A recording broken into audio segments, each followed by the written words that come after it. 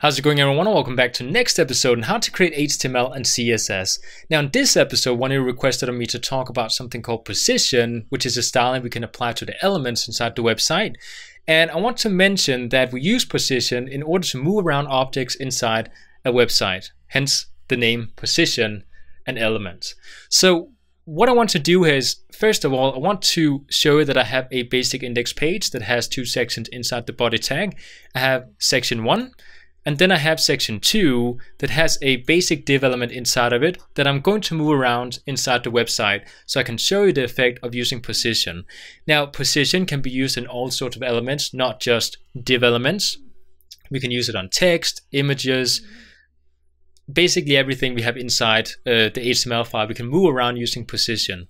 So just to show what I have here, if we were to go inside the browser, you can see that I have section 1, which has a 100% width inside the browser. And I have section 2 down here, which has 50% width inside the browser. And then the div box is going to be the blue box we have over here on the left side. So what I want to do is I want to move around this blue box using position. And I should mention, which is very important, that you should not use position inside the website unless you have a specific purpose in mind for using position. If you want to move an object to the left or the right or up and down, you should be using padding or margin. Okay, if you have a specific purpose in mind, then you need to use position, because if I were to take an example where I have two images on top of each other, if I were to push the top image down on top of the other image by saying position and then move it down, then the image is going to not push down the bottom image with it. It's going to go on top of the bottom image. So it's very important that you keep this in mind, because it can be a bit screwy when it comes to the design of the website, because other elements are not going to be affected by using position on some elements. So the solution here, if you were to intendedly want to use position on an element to make it go on top of other elements, you would also need to look into something called setIndex. Now setIndex, and again I'm getting a little bit off topic here, if you have two objects inside the website, let's say the top section and the below section here, if I want to move down the top section on top of the below section here, then whichever element is going to be on top is going to be the element that has the highest setIndex inside the style sheet. So if I were to go inside my style sheet, and again just to show you before we get into position, and go down to section 1, I can give it a set index and set it to something like 1,000. Just to give it something, which means that if section 2 has a set index of 500, then it's going to go below section 1 because it has a lower set index. So just want to push that out there, that that's something you need to consider if you want to move around elements on purpose and move them on top of other elements. So now let's go and get back to talking about position. When it comes to using position, we have a couple of different ones we can choose from. We have something called position relative, absolute, fixed, and something called sticky, which is a new thing that we have inside CSS. And there's a couple of things we need to talk about when it comes to using sticky, because it's actually a really cool feature that we needed to use something called JavaScript, which is another programming language, in order to get this sticky effect working using the elements inside the website. So I think it's really cool they added this feature into CSS in order to get this working. We're going to get to that at the end of this video here, so just hold on for a second. Now, if I want to move around the blue box, which right now has a class set to move me, then I can use something called position and set it to relative. Now, position relative is going to move the box compared to its relative location, which is where it is right now. So if I want to move it down, I need to move it away from a certain direction. So if I want to move it down, I need to move from the top, if that makes sense. So if I want to move it downwards, I need to define top, because I want to move away from the top about 100 pixels. Then if I were to go back inside the website, refresh, you can see that the elements get pushed 100 pixels down to the bottom of the page. Now again, we can do this to left, right, and bottom as well if you want to. Now, this is all fun and good, but let's go ahead and do something slightly more fun. Let's go ahead and move this element, like take it out from the entire website and put it on a different layer, and then just display it somewhere inside the window of the website. So if I want to go ahead and put it at the top of the website, even though it's an element inside one of the sections down here, if I want to just take it out and put it at the top right corner of the website, then if I go inside the styling, I'm going to say position absolute, say top is going to be 0 pixels, and right is going to be 0 pixels as well. Then when I refresh the browser, you can see that we take it out from the entire website and place it on a top layer somewhere inside the browser. Now, if I were to say top 100 pixels, then it's not going to, again, like in the previous example, it's not going to move it relative to it where it is right now, which was over here in this left side. It's going to move it 100 pixels from the top of the website inside the browser here. Now, what if we want to do this, but inside the container, instead of the entire browser, which is sort of a weird thing if we couldn't do it inside the container here. Now, if I wanted to be affected by the containers inside of, then I need to go to the container styling and add position to that as well. So I want to say position relative, and I'm using relative because if we were to just add relative without adding top, left, right, or bottom, it's not going to do anything. It's just going to give it the styling position relative without actually affecting the element itself. So if we were to do this, save it, then you can see that it's going to go to the right side and 100 pixels from the top from the containers inside of. My voice just cracked up there. So this is how we can use position absolute. Now we also have something called position fixed, which if we were to go back up to move me, if I change it to fixed and save it, you can see that we get the exact same result, except for it's going to go to the top right corner instead of being affected by position relative, which we added to the parent element. So this is not going to make it different when it comes to fixed inside this specific example here. Now, the cool thing about using fixed, and the reason that so many people use it inside a website, is because let's pretend for a second that we have a menu at the top of the website.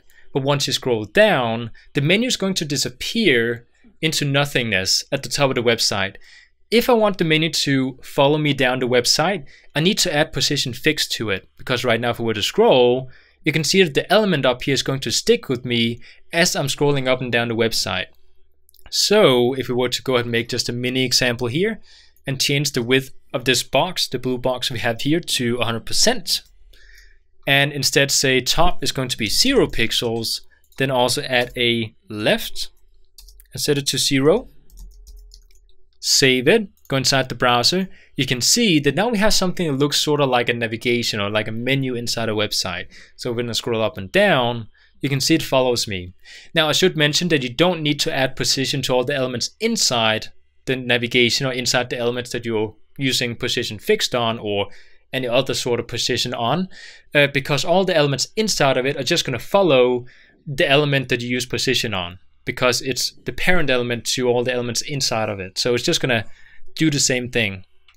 Now, one thing I want to mention about this navigation example is the fact that right now, if I were to have content inside the website, inside the, what do you call it, the top section here, and I wanted to not go below the navigation, because right now if I were to have text inside this box, I can actually go and show an example of it. If I were to go first of all to the index page and take the div, move it out from the section because we don't need to have it in there, like so.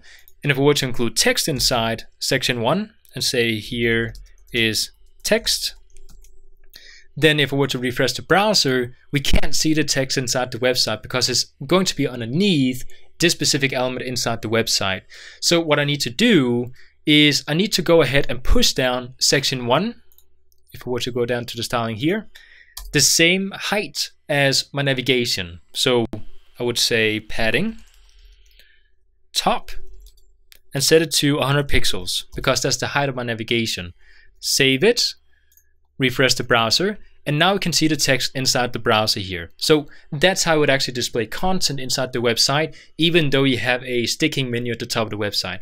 Again, I got a bit off topic here, but I just wanted to show you, since this is the most typical example, use position fixed, inside of.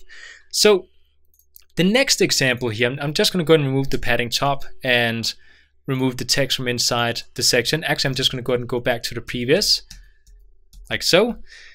The next example here, if we were to just refresh, and again, delete the position fixed styling, there we go, is going to be something called position sticky.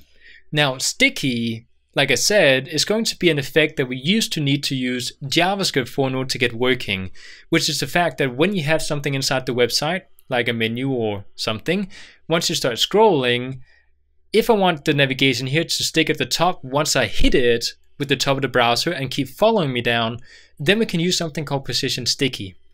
Now, if I were to go ahead and add it by saying position sticky, not static, sticky, there we go, and set it to top 0 pixels, then you can see that once I start scrolling and it hits the bottom here, it's going to follow me down the page. Now, we can also go ahead and set this to 100 pixels, just to give an example. Save it, and then you can see it sticks at 100 pixels away from the top of the website. Now, one thing about using this specific sticky method is that right now it's such a new feature inside CSS that not all browsers has full support for it just quite yet. We do have Safari, at least as I'm making this video, Safari doesn't have the specific styling supported inside Safari. And it's only the position sticky it's not supporting. The relative and absolute, it does still, it does support that, but it doesn't support sticky.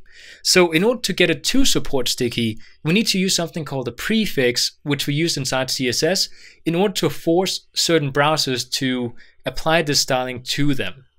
So what we can do until Safari gets full support for this styling is we can go ahead and add the prefix to the styling here. So I'm going to copy position sticky, and then I'm going to add the prefix in front of the value of this certain styling. So in front of sticky, I'm going to add a prefix for something called WebKit, which means that we're targeting certain browsers with WebKit. We can also target Firefox using something called MOX, M-O-Z, I think you say it in English. We can also target Opera, I'm not quite sure how to say the name of that browser, by writing O instead of WebKit, so like that, and then MOX for FileZilla. But today, usually, we just use WebKit for most stylings when we use prefixes. So if I were to use WebKit and do this, by having both the WebKit and the regular sticky styling, we can also get it working inside Safari. Just FYI. So this is not going to make a difference. It's still going to do the exact same thing inside the browser as before. So this is how we can move around objects using position, using CSS. And like I said, you should only use position if you have a specific purpose in mind. You shouldn't use it instead of using margins and paddings inside a website. It's very important you don't do this because it's going to mess up your design inside your website if you use position for everything that you want to move around inside the website. So just so you're aware of it. Okay, so I hope you all enjoyed. I'll see you next time.